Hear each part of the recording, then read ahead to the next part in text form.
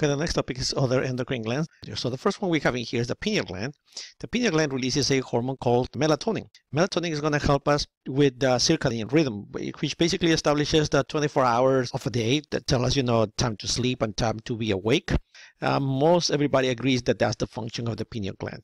So if we keep scrolling down, we have the thymus. The thymus is a gland that is going to produce thymosin. Thymosin is necessary for the T cells. The T cells go to the thymus in order to mature, and the hormone that is produced by the thymus to attract these cells is going to be thymosin. The thymus is located on top of the heart, below the thyroid gland. This is a thymus right here, and it's huge, big in the case of kids, but then it's going to degenerate, and it's not going to be that big when we are adults, as you can see in this other figure right here. So we keep scrolling down. And the next one that we're going to have is the thyroid gland. The thyroid gland is immediately below your larynx, which is this one, right? It has two lobes right here. Okay, it's connected by an isthmus, which is this part. A cut of the thyroid is going to show you that it has this particular characteristic. Right here, you have this area, which is going to be a colloid. In this colloid, you're going to have a whole bunch of iodine. Iodine is necessary in order to form T3 and T4, which are the hormones produced by the thyroid gland. These hormones are going to be in this sort of lake, and these are going to be created by these cells in dark called the follicular cells that you see right here. In addition to that, the thyroid gland also produces another hormone called calcitonin. Calcitonin is going to help us reduce the levels of calcium in blood. And these are produced by these cells that you find in between these lakes. You see this ones right here? These ones are going to be called the parafollicular cells, and they produce calcitonin. As you know, the thyroid gland produces thyroid hormones, and the thyroid hormone is going to help us with the speed at which our metabolism is going to work. In other words, how fast or how slow your body is going to produce the different chemical reactions in your body necessary for you to be in homeostasis. Okay, we keep scrolling down. We have in there the thyroid hormones, as I was saying, T3 and T4. It shows a calorigenic effect, obviously, because it increases your metabolism, for example. And when you do that, as a result, you're going to consume more oxygen, as you can see right here, and obviously you're going to be hungry, and it's going to stimulate alertness and quick reflexes, etc., so we can actually maintain our homeostasis. The next hormone is the parathyroid glands. Para means next, so that means that these glands are next to the thyroid, and as you can see here, this is your thyroid gland, and next to them you're going to find right here these four, this ones and these ones. Those are going to be the parathyroid glands. They produce, as you can see right here, parathyroid hormone. The job of the parathyroid hormone is to increase the levels of calcium in blood. The next one is the adrenal glands. The adrenal glands, as you can see here, are going to have two main areas: the cortex, as you can see right here, and the medulla. In addition to that, you're going to have a capsule. So looking at this with more detail, you can see here that the cortex has three areas. They're going to be called zona glomerulosa, zona fasciculara, and zona reticularis, and after that you're going to have the medulla. So we have a cortex and a medulla, and the cortex has three areas. In all these areas, glomerulosa, fasciculara, and reticularis, you're going to produce hormones. In addition to that, produce also hormones in the adrenal medulla. So how many hormones are produced by the adrenal gland? 4 different hormones in each one of these areas.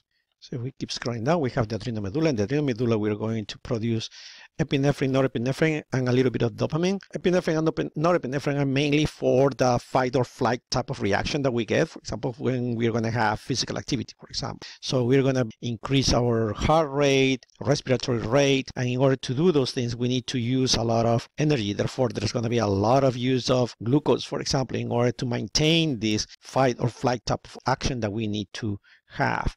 Okay, the next area is the adrenal cortex, where we said we have 3 different zonas: zona glomerulosa, zona fasciculara, and zona reticularis. And each one of these areas that we are going to produce different hormones. The zona glomerulosa produces mineralocorticoids, as you can see right here. Zona fasciculara is going to produce glucocorticoids, such as cortisol and androgens. And the zona reticularis is the same thing, as you can see right here, glucocorticoids and androgens. Mineralocorticoids produced by zona glomerulosa, an example of it is going to be aldosterone, as you can see right here. Aldosterone is a very important part of the renin-aldosterone-angiotensin mechanism. That's the one that we use in order to increase blood pressure that starts in the kidneys.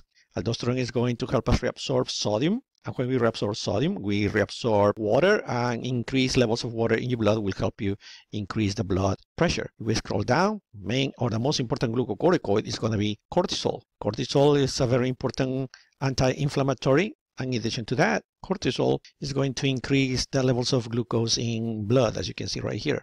Cortisol is released in response of the secretion of ACTH. ACTH is released by the pituitary gland. In addition to that, we are going to produce also androgens. The androgens that the adrenal gland is going to release is this one, dehydroepiandrosterone, DHEA. DHEA is processed by other structures, by other organs in our body in order to transform it into testosterone, for example. But this is very important for the fetus when the fetus is growing inside the uterus, because this, for example, is what stimulates the testicles to go down into the scrotum.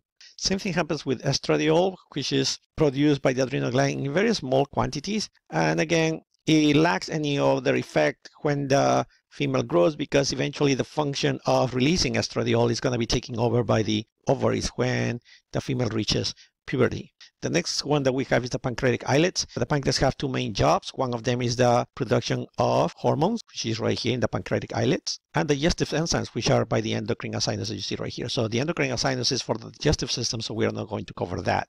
We have a graphical representation of the pancreatic islet right here, and you can see in there that there are three main kinds of cells: beta cells, alpha cells, and delta cells. Beta cells are going to produce insulin. Alpha cells are going to produce glucagon, and delta cells are going to produce somatostatin.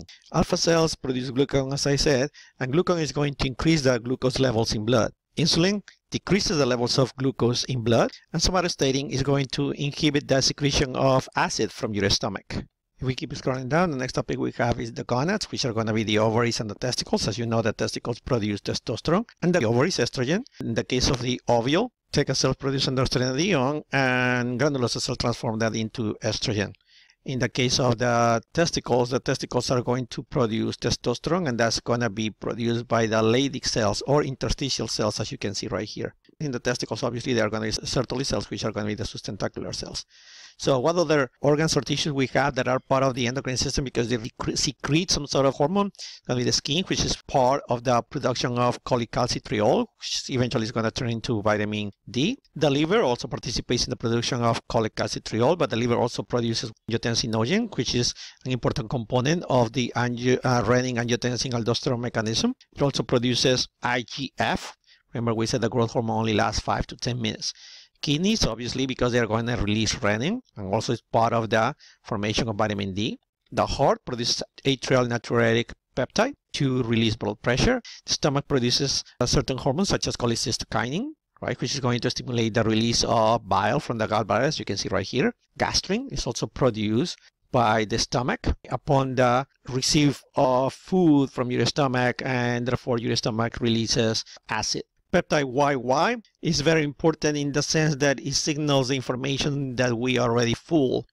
Adipose tissue produces leptin. It's also very important because this one is going to tell you whether you have appetite or not. In other words, if you have low levels of leptin, we have other structures such as, the osseous tissue, which secretes osteocalcin, and the placenta. Remember, placenta is very important because it produces an additional hormone, which is the gonadotropic chorionic hormone.